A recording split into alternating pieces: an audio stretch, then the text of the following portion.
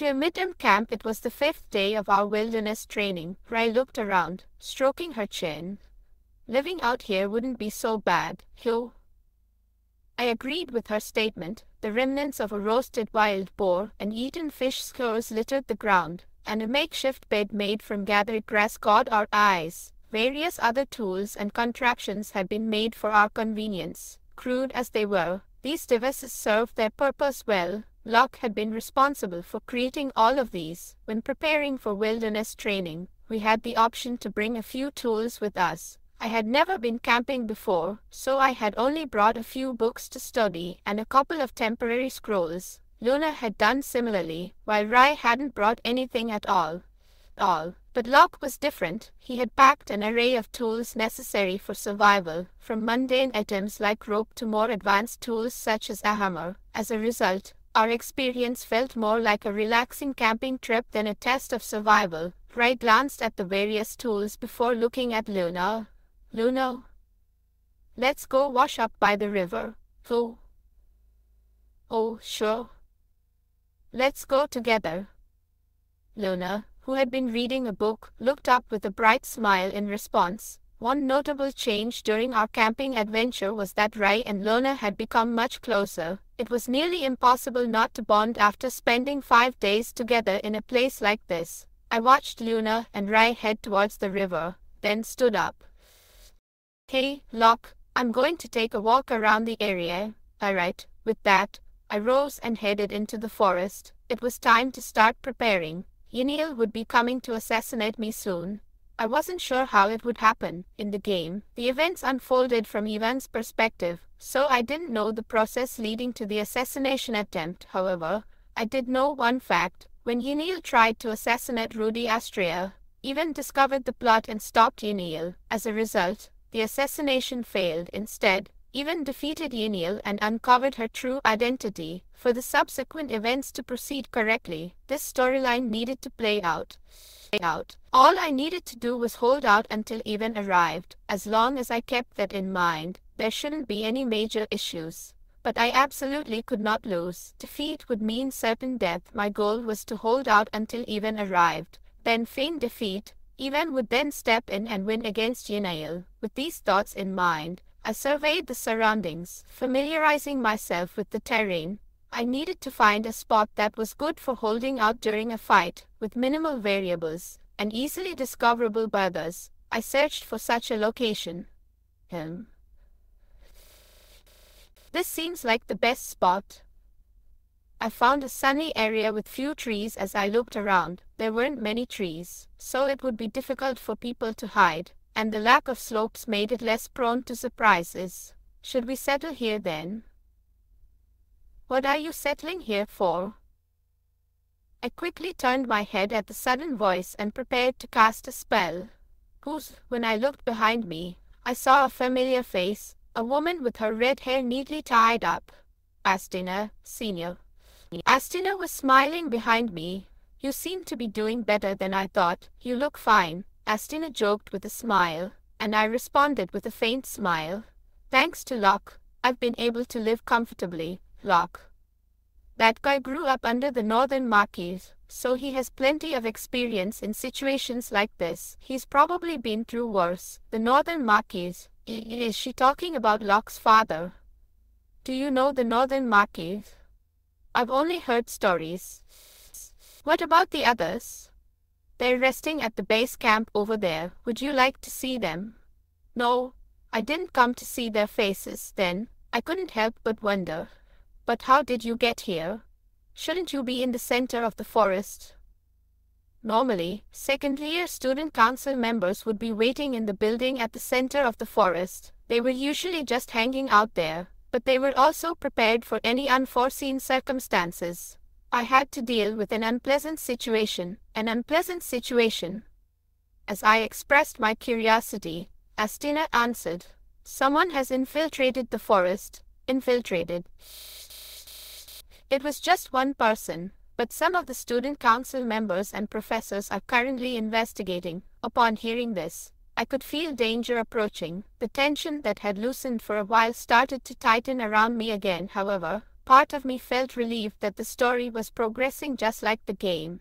There haven't been any major issues, so we're continuing as planned. But if anything happens, we're ready to stop immediately. You guys should be careful too. If something happens, use the summoning stone to call the professors. Understood? I nodded in response to Astina's words. It doesn't look like there's anything here, so I'll be going. Good luck. With that, Astina waved and disappeared into the forest. Intruder.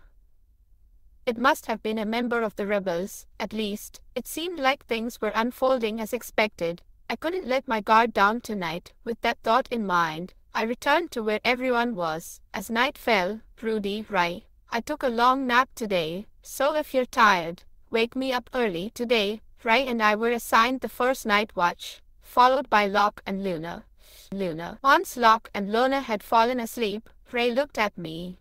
Hey, I'm going to sleep too. If anything happens, wake me up. Raei said that before lying down, but I grabbed her wrist and forcibly pulled her up. Get up, love. Nothing's going to happen. Even if a few monsters show up, you can handle them alone. Get up now. I continued to pull her up and pester her until she grumbled and sat back down. Sigh. I should have paired up with Locke for tonight's watch. If I left it to him, I could sleep peacefully. Don't try to cut corners. I wouldn't have minded letting her rest a little under normal circumstances, but today, I couldn't allow it. In the current situation, when we didn't know what threats might come, it would be too difficult to protect everyone on my own. After some bickering, we silently stared at the fire. Then, Raei opened her mouth. Luna's a good kid, and she smiled. She's so kind it's almost foolish. I'm glad we rescued her. Raei wore a contented smile as she looked at the sleeping Luna. I never thought I could make a friend, but somehow, I did. Raei echoed Luna's sentiments. Luna, who thought she couldn't be friends with those of higher status, and Raei, who couldn't make friends because of her high status. They had opposite yet similar situations. Things will be more fun when we return to the academy. Rustle. While Raei was talking, we heard movement from the bushes behind us. However, we couldn't see anything from where we were. Is it just an animal? Raei tilted her head and asked.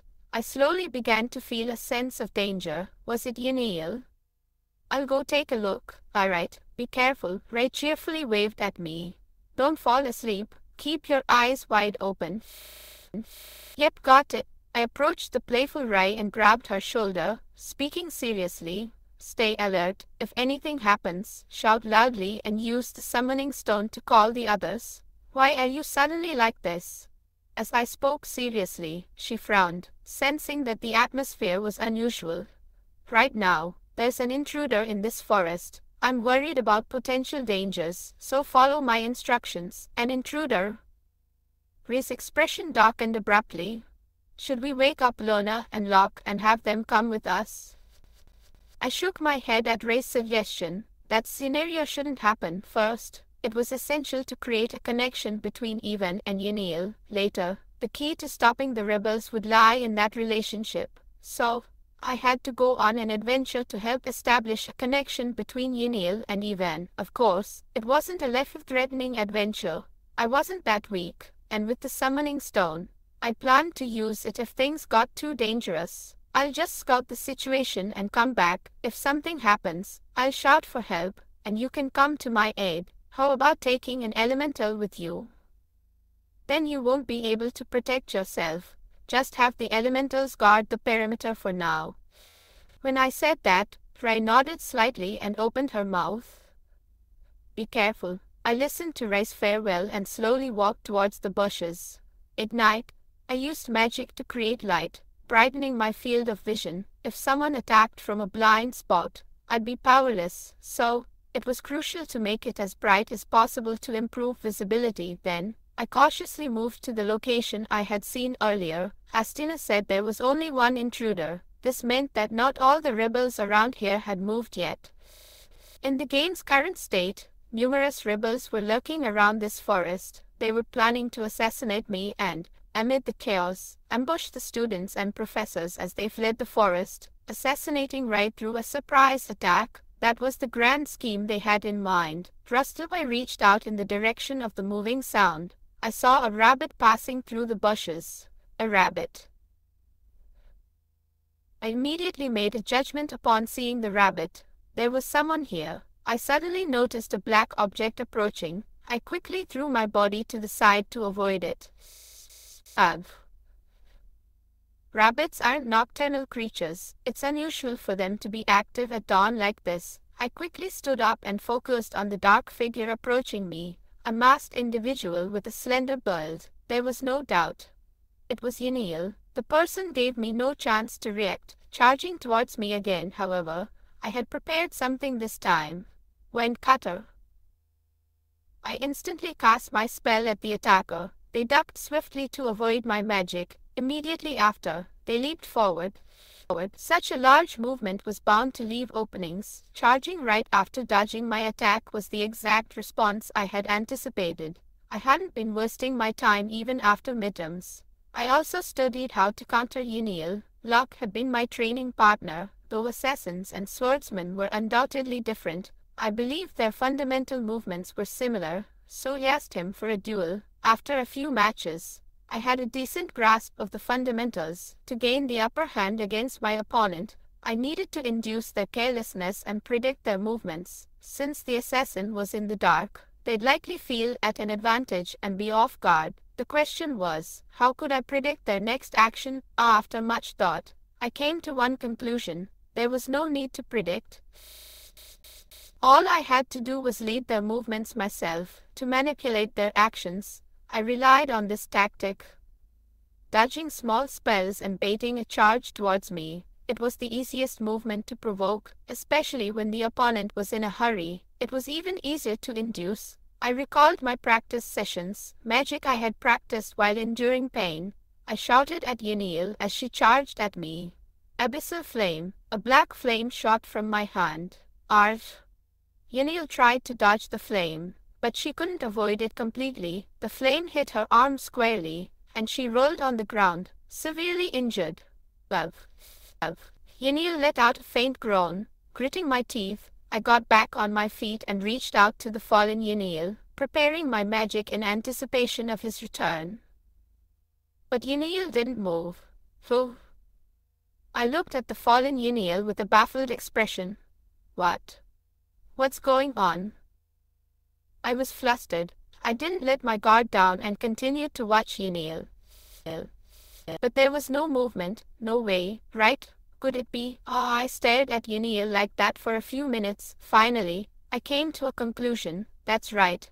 I had defeated Yaniel in one move. No, I had used this combination technique against Locke too, and he had handled it well. Even when he was attacked, he had been prepared to counter immediately. Of course, the magic I used then wasn't Abyssal Flame, but still.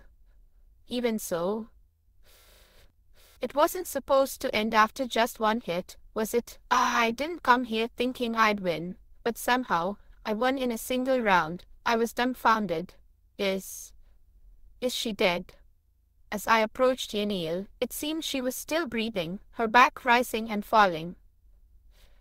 I stood silently, staring at the fallen Yaniel. What should I do now? Of course, I had put in tremendous effort to become stronger and adapt to this situation. That's why I learned dark magic. I heard that dark magic was powerful, but I didn't know it would be this strong. The difference between Abyssal Flame and ordinary fire magic was the amount of pain inflicted. While ordinary fire magic caused burns, Abyssal Flame inflicted immense pain upon the person hit. Although it didn't cause severe physical damage, it was a technique that delivered a mental shock due to the pain. It seemed Yaniel had fainted from the agony. Yaniel. Suddenly, a voice rang out from somewhere. It was Ivan's voice. He must have been searching for the suddenly vanished Yaniel. Just like in the game's story, hearing that voice, I made a decision. Let's run away. Leaving Yaniel behind, I returned to where everyone else was. I hope Ivan finds her.